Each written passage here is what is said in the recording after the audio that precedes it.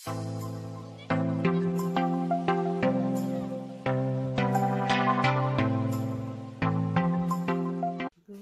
morning, Australia to Philippines. Morning, guys. Kagigising ko lang, guys. Look at my hair. Good morning, plants. Ayan yung mga tinanim ni Daddy. Yan. Money plant yan. Lalaki sila. Pero dapat ano lang sila. Huwag masyadong lumaki, diba? Maganda, cute. And we have a sheep. Good morning tayo sa mga tan. Good morning, guys. Good morning, guys. Mag-road trip kami. Ako ang driver. So, magbayad muna ako, guys. Ako ang driver. Ako din taga-bili ng petrol. ng gasolina. Kuma muna kami ng diesel. Iba-iba kasing type ng gasolina, guys. May diesel, may unleaded, may leaded, may whatever, ang dami nila. So, ang ginagamit namin is diesel. Ayan. So, andun si Daddy. Magbayad muna ako. And then, after that, road trip na tayo. Okay. Ayan. Mga ano natin dyan.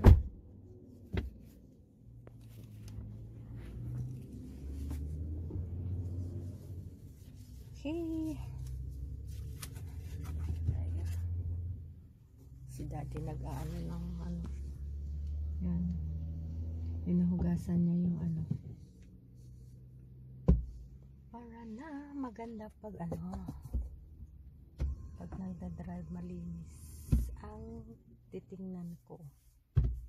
Yan. Road trip tayo, guys. Yan. Roaster roll from ano. From and Daddy got the chicken. Pineapple. I like that pineapple. No one.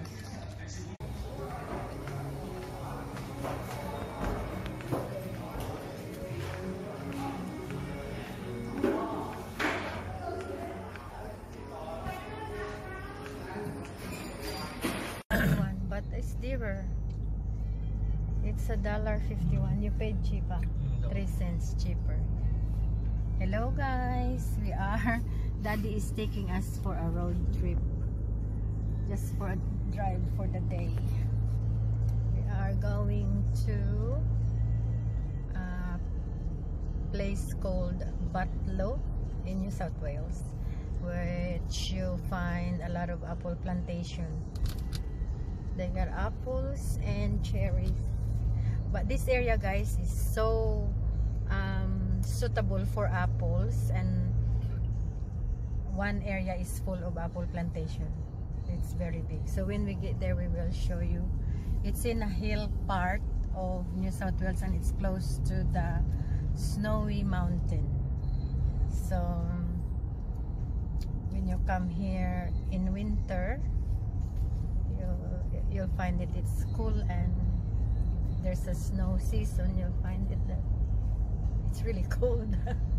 Snow. Snow yeah, they get snow as well.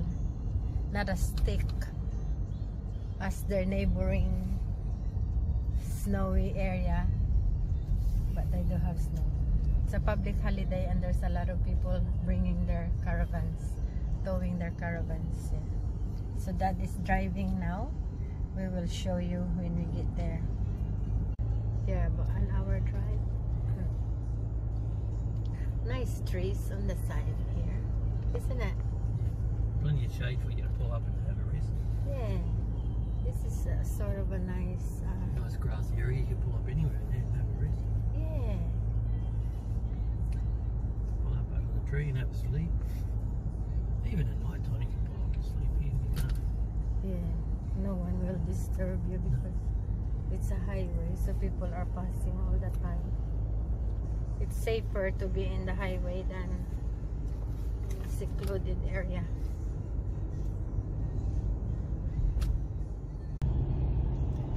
That's where you can buy your caravans. Pots, furniture. Look at all the pots. That's where we bought our pots for.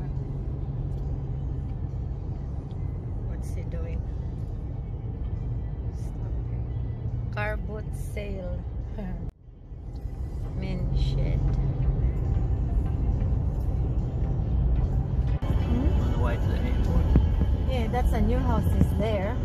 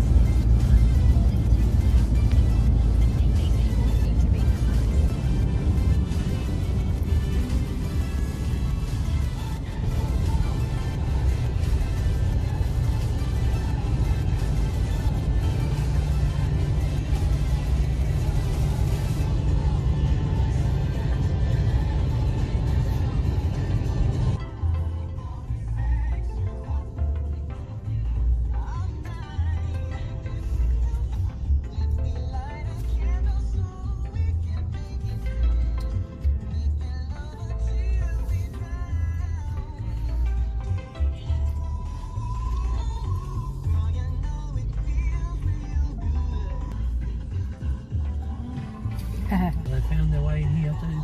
Yeah.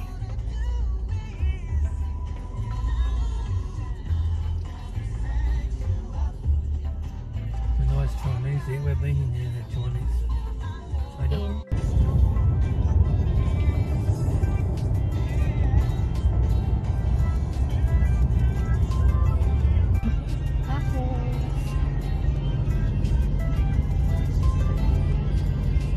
All these apples,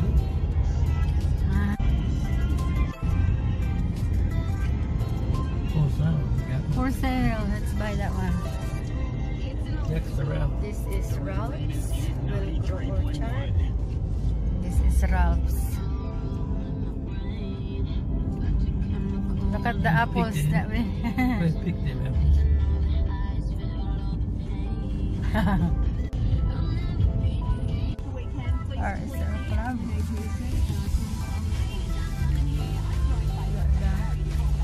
We used to go shopping here.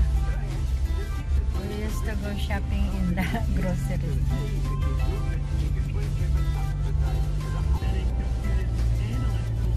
In the view.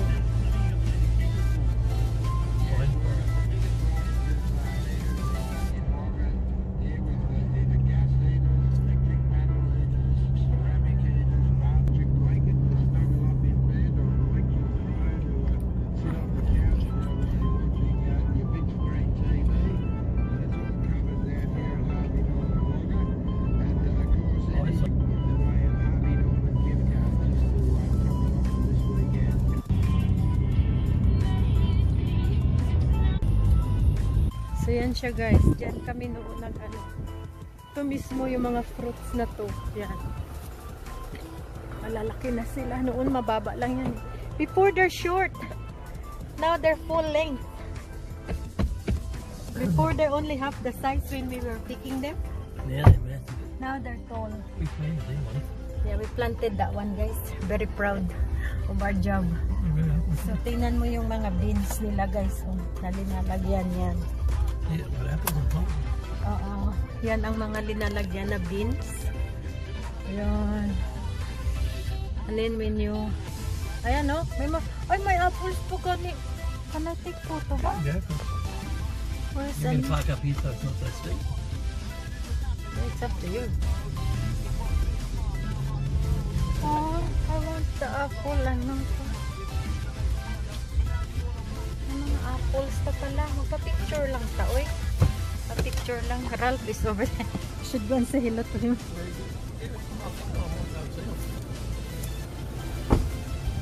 Pa-picture lang po. Papagalitan ako ni Ralph pero pag makita. I miss them trees. We used to pick these apples here guys. Look at that.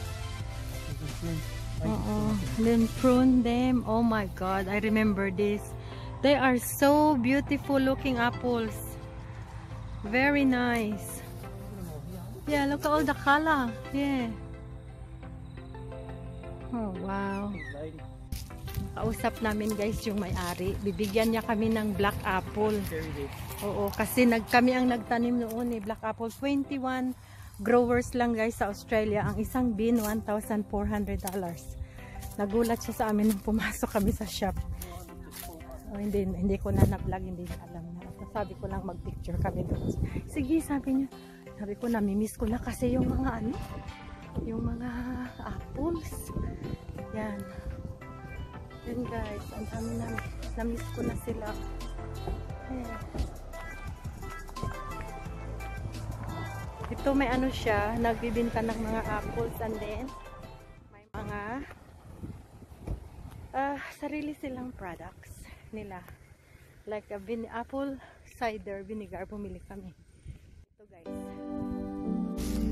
So guys, ito yung ano, black apples na sinasabi niya guys. My god. Maybe this one worth $50.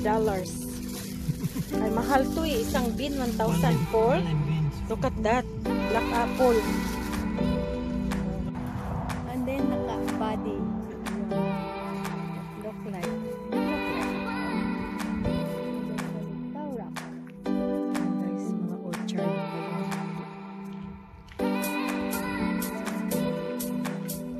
So,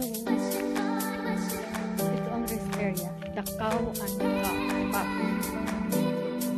Cow and calf. Ah, yung maliit pa na calf. Yung malaking cow. The one in the front is a cow. Oh, the cow and calf rest area. Cherry. Si Ralph, may cherry. Ano? May cherry. Apples. Ayan. Ayun, we went here. But we didn't go to the trout section. We went before. Oh, we went before but we didn't go.